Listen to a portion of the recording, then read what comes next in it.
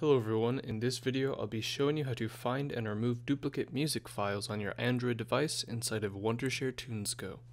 The first step of course is to go ahead and launch Wondershare Tunes Go itself, and after that we'll connect our device to our computer, which will then connect and sync with the program for you.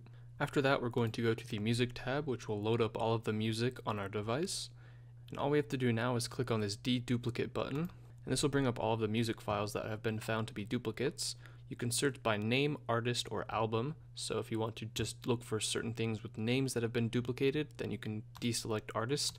But basically it'll display all of the duplicate files that it's found, and it will select the ones that are duplicates already, and all we have to do to get rid of these files is click on delete duplicates, and it will double check that we want to delete these, and if you do, just click on yes, and it's going to go through and delete all of those duplicates very quickly for you. And of course, if you want to change the parameters, like say add an album, you can go ahead and click on that and rescan, and if it doesn't find anything, you're all set. But now that we're back inside the Music tab, you can see that everything is nice and organized because there aren't any duplicate files. But that is it for this video. I hope you guys enjoyed. That's how you find and remove duplicate music files on your Android device inside of Wondershare Tunes Go.